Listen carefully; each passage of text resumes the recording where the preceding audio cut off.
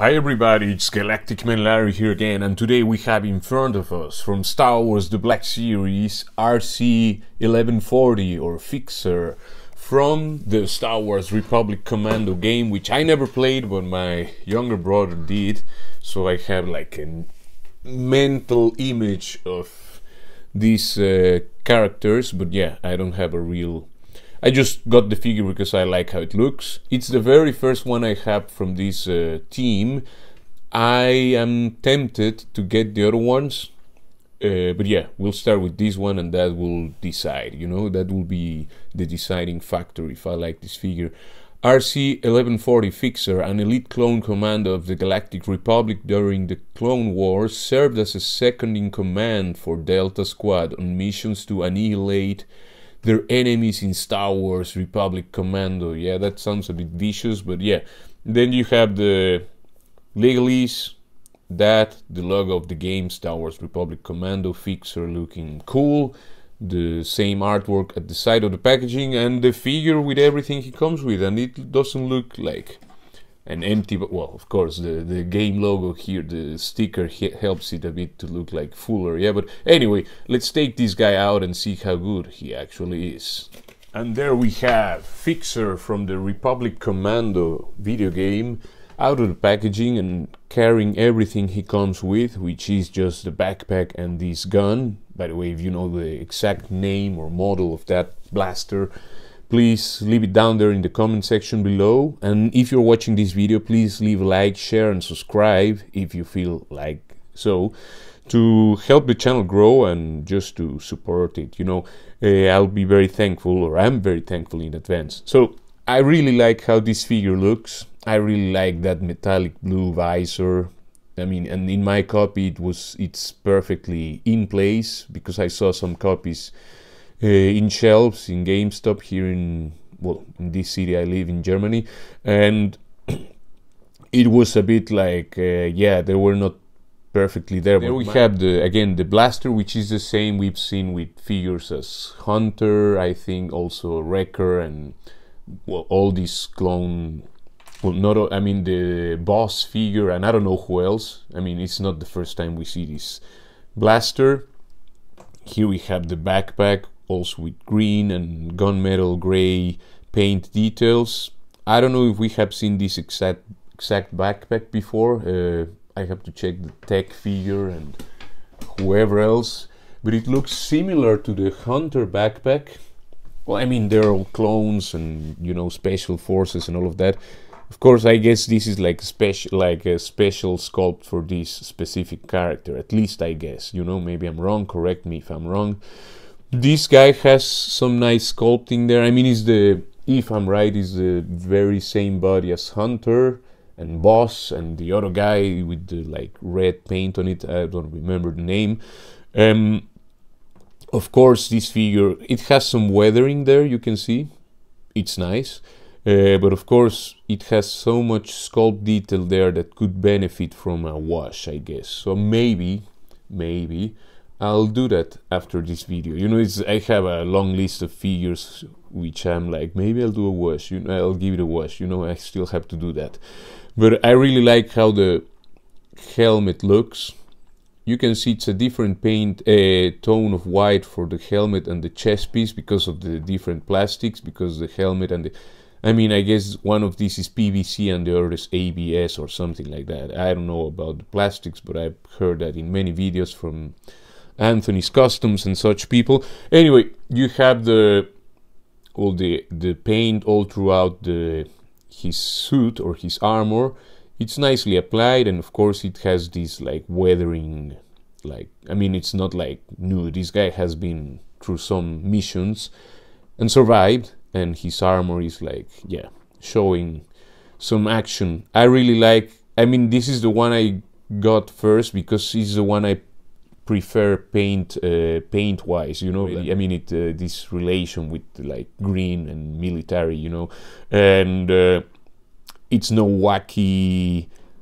I mean, it's like the most it makes the most sense to me, and it's just the one I like most from just by the looks. I never played the game, so I have no idea in that sense, but I mean, about the character, at least not yet, but I really like the figure.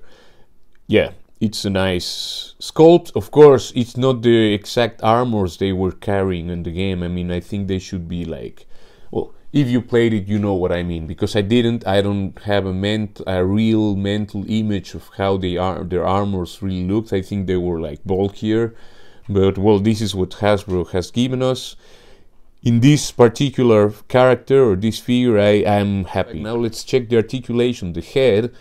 Well, first of all, I think this side sculpt, I think Boss doesn't have this like little antenna at the side. I still have to get the other figures to know, or check on Google, you know. He can look upwards that far, he can look downwards that far, even when you push it all the way forward, because I mean the helmet and the armor get on their way, on each other's way. It's a ball to the neck and a ball neck to the torso, so he has all the wiggly there. You have a lot of tilt to the sides and all the good stuff.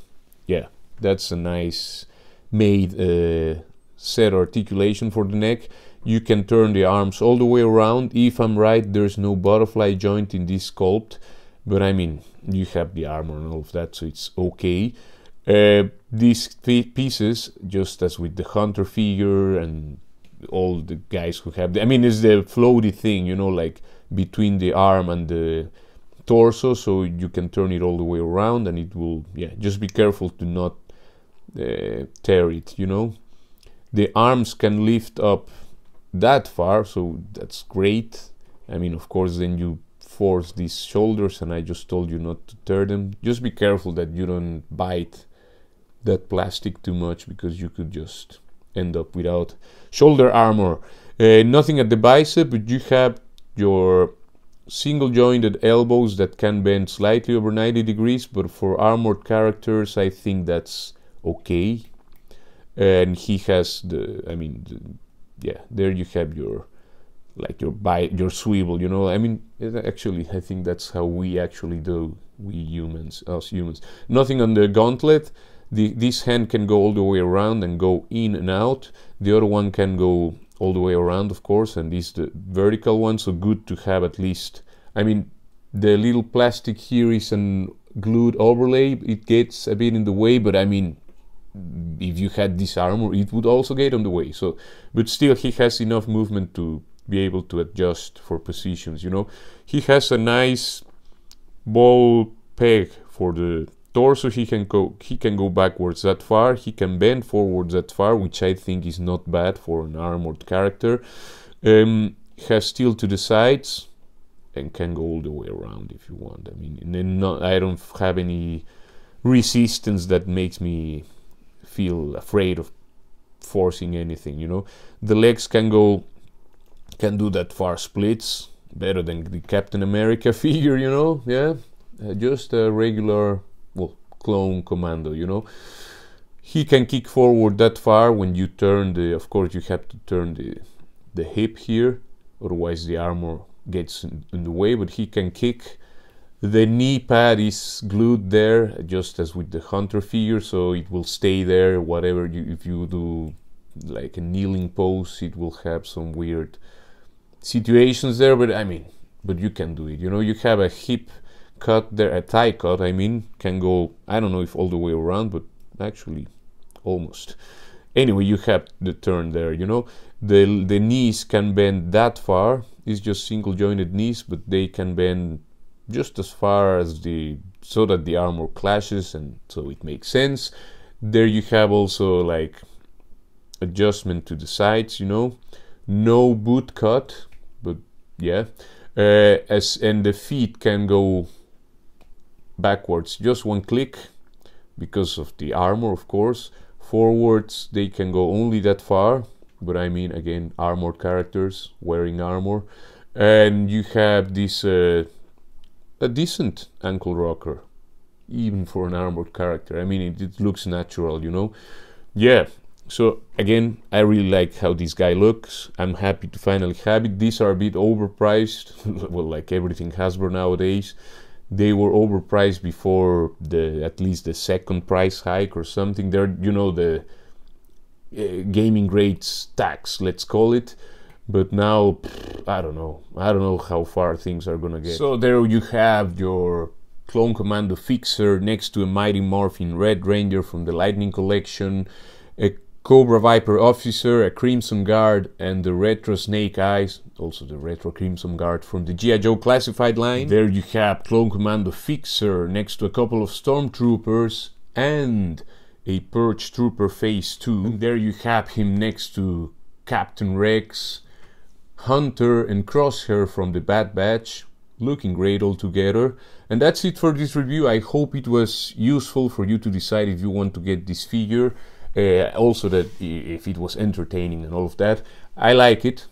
I like it, that's why I bought it. Not knowing anything from the character, but it's a clone commando, and you know, you can have just a bunch of clones in different colors or whatever, and they will just look good together. And yeah, please leave a like, share, and subscribe.